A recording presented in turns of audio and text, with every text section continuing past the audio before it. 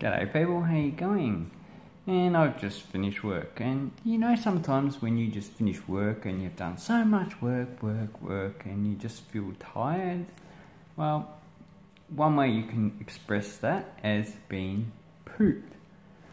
I am pooped. That just means I am tired. You can spell it P-O-O-P-E-D, pooped.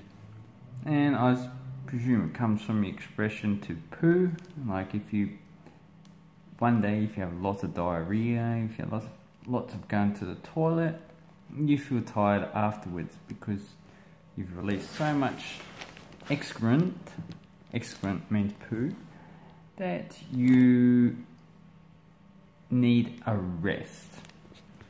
Okay, so I'll eat all this bread. Actually it's crap bread, I don't want to eat it. Going to the dogs next door.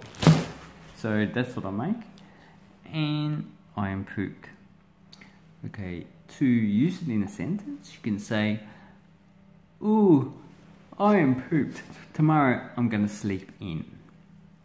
Or, my friend is pooped. He's not going to come over to visit us tonight. So you can use it as a replacement for the word tired. Just replace tired with pooped. And so there you go. That is the word poop that we use in Australia. And yeah, pretty much everyone should understand it. So if you come to Australia, just replace the word tired with pooped. Okay? So, thank you very much.